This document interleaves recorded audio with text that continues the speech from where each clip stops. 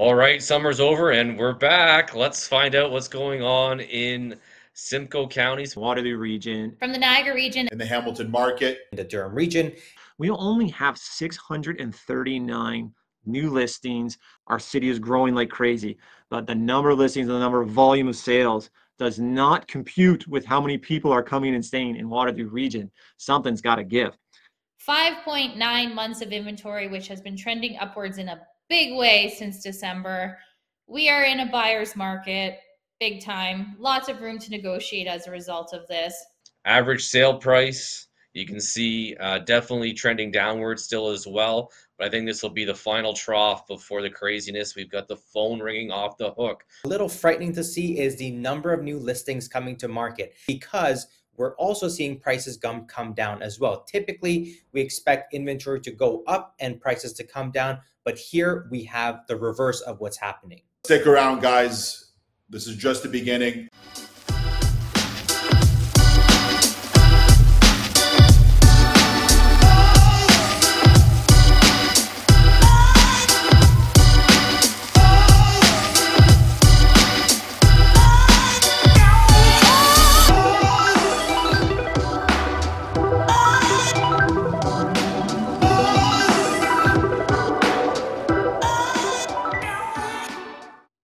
Welcome back to the Canadian Real Estate Channel. I'm Adam JD Martin, your host, and we took the summer off, but we're back with our market updates. And I think you're going to be really excited to jump into the stats as we look through the various markets across Ontario and see what's coming for us in the fall markets. First, we're going to step off and hear from Zach Britton from Phipps Britton about the Kitchener-Waterloo market update, where I think you're going to be a little bit surprised about the numbers across the summer and the fact that there's almost no multifamily being transacted at all in the Tri-Cities. Prices have been holding, and there's not really a ton of listings. So it's a pretty interesting market update. Stick with us.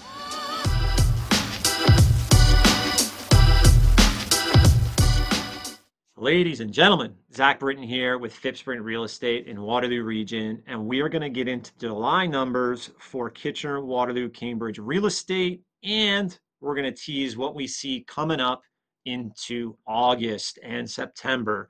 July numbers are in. This is the middle of August now, ladies and gentlemen. We only have 639 new listings. That's more than we had last year, but we're 16.5% below our 10-year average.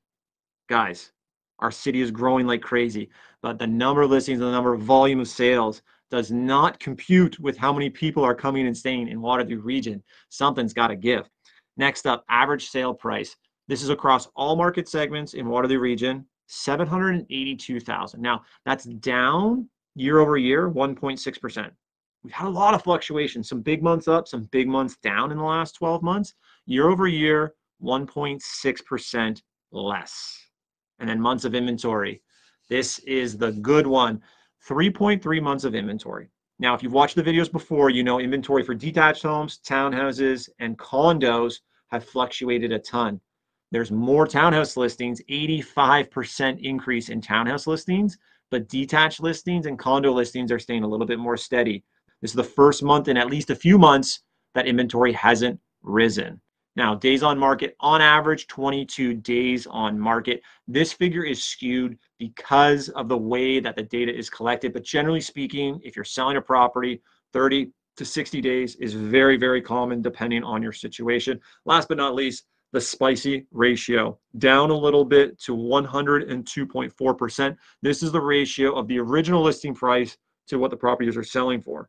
So typically, on average, in Waterloo region, listings are selling for 2.4% above the original price that they list at.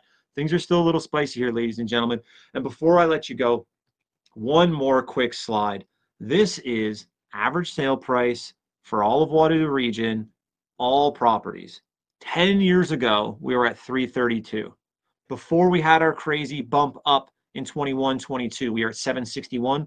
We are still a hair above that at 782,000 for average sale price. Just for a little bit of perspective on where we're at here in Waterloo region.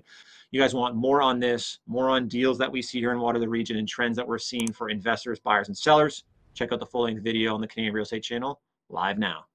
Hope you guys enjoyed that update from Zach. I personally was really interested to find out that there was almost no multifamily selling. Make sure you guys jump into the deep dive video with us where we really unpack that. We talk about some of the trends that we think we're going to see in the fall market. Now, come with me as we talk to Colby in the Barrie market. We really unpack what's going on in Barrie, and I think you're going to be surprised to hear about some of the development fees that he was shocked to learn about after he got into a project. Let's go find out about that.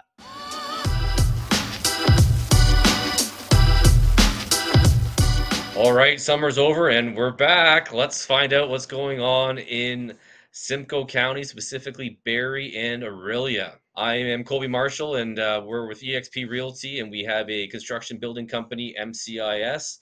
And we're just going to dive into a couple quick stats here and find out what's going on in the Simcoe County area.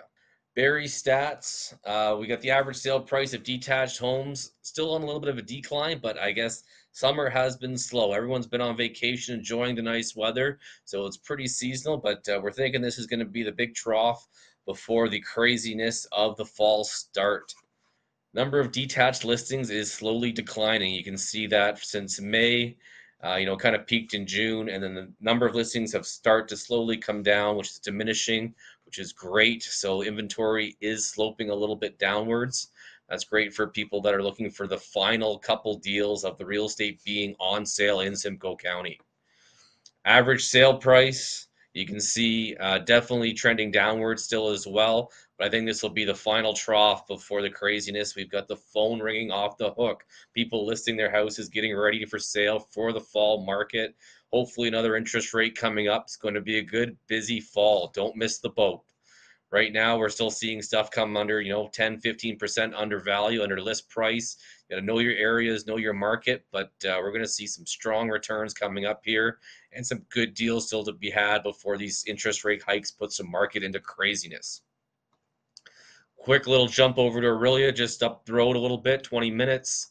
Same kind of deal. Average sale price still declining a little bit. Again, this will be the final trough before the interest rate hikes really kick in the fall and into the winter. So keep your eyes out. If you haven't jumped into a deal yet, get a hold of us. We're having phone ringing off the hook, getting ready for the fall. Number of detached listings actually declining here again as well. So you can tell that, a lot of the inventory is getting chewed up. You can see it trending down. This is going to put listings through the roof. When kids go back to school after Labor Day long weekend, things are going to get wild. September 4th is the next interest rate reduction, hopefully. So buckle up. I think it's going to be a busy fall. List to sale price ratios, you can see here. You have some great deals to be had in Aurelia. A lot of older inventory that's been sitting. They're going 15, 20% under list price. This is going to be the end of this fairy tale story. So if you haven't bought a deal, you haven't got tied into something, a conversion, a severance, any of that, come out, get educated on what we're doing, and definitely tune into our full video and find out about the 4 units per lot in Barrie, how we're making big dollars, big returns. We hope to see you there. Make sure you turn into the deep dive video with Colby and I, where we really unpack that double dip from the city. I think it's a really egregious way to capture more money and fees from people that are trying to follow the plan of the city and actually get some density in. So while the numbers were maybe not so surprising in Barrie to be kind of flat, I think you're going to be really surprised to hear us unpack that development fee in the deep dive video. Now come with me for a discussion with Kayla Smith, where we look at the Niagara region. Kayla's got a really interesting interactive tool that she unpacks with us in the deep dive video, so make sure you tune into that as well.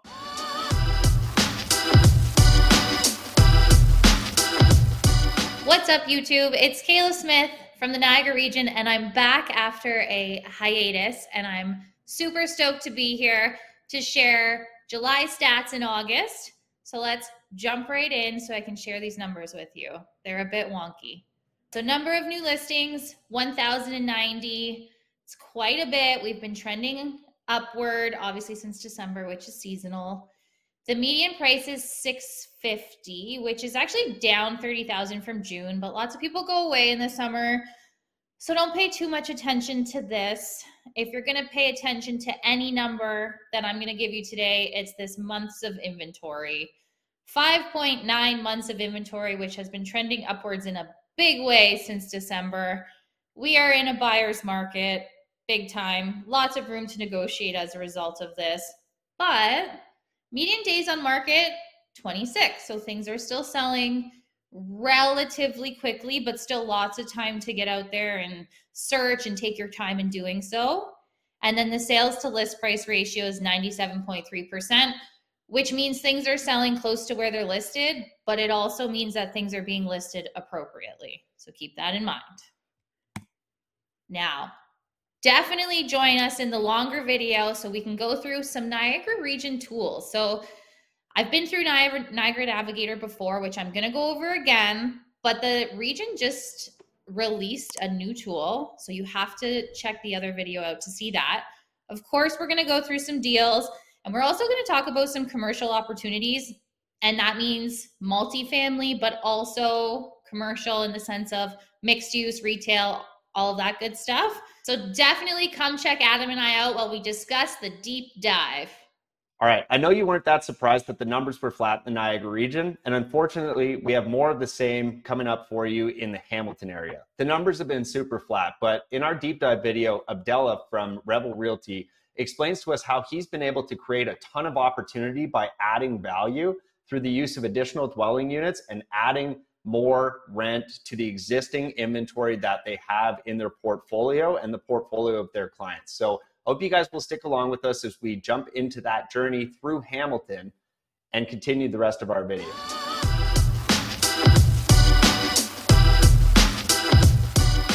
Hey everyone, it's Abdullah Madj back with the Canadian Real Estate Channel. It's been a little while. Pumped to be back on, be chatting numbers, rental rates, some live opportunities, some case studies.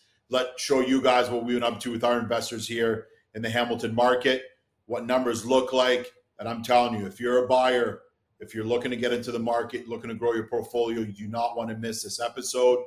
So let's do a dive into the numbers. We are Rebel Realty out of Hamilton, Grimsby. We house about 40 agents, keen focus on the investment side here in Hamilton. And now the numbers. Showing you guys back to April, since the last time we were on, talk about April to May, even boots on the ground, we felt, a steady presence with the amount of sales activity. You can, and if you look further down, your residential average price points hung around 817, 818, so very consistent month over month. Days on market did drop a bit, signaling buyers coming out to swallow off the inventory. And then June hits. It might look a little bit odd as, sales activity went way down. Average days on market came up just a slight touch, but the residential average price came up by a decent buck. And you can see all the green arrows, which are year over year. And this way we can show you guys what's been going on as well, month over month for the last 4 months. But the main objective here is to show you guys out there the transition in statistics here. And I can see it, boots on the ground here. It is as clear as day. As much as we wanted this market to pick back up, the market never lies. It is now, shifting into a bit of a, downward trend. You can see the residential average price. That's the most, glaring number in the entire slide. It's come down considerably. I'll tell you out there, this is exactly what the market needs. Again, no one has a crystal ball. We don't know exactly where it's going to go. We're just taking it month by month. But I would say as a buyer, end user, investor, somebody that's a more, less of a novice investor as well on the commercial side, there's some great opportunity out there. Sellers are willing to structure deals as long as, you're going in with the right power team. Stick around, guys. This is just the beginning. I'm going to dive into some live opportunities here with Adam. We're going to be talking about something that's on the market right now that's got a bit of a twist to it, a couple recent case studies, everything 3-4+ units in future intensification. So super pumped to chat with it, and we'll see you guys in a sec. Now follow along as we take you on a journey to the Durham region with Saman Habibi from the DR Real Estate Group. Saman's got some great information for us today, some fantastic stats and some actually kind of confusing stats. He's got a ton of listings and not a lot of sales. What does that usually make for? Well, you're about to find out. Follow along.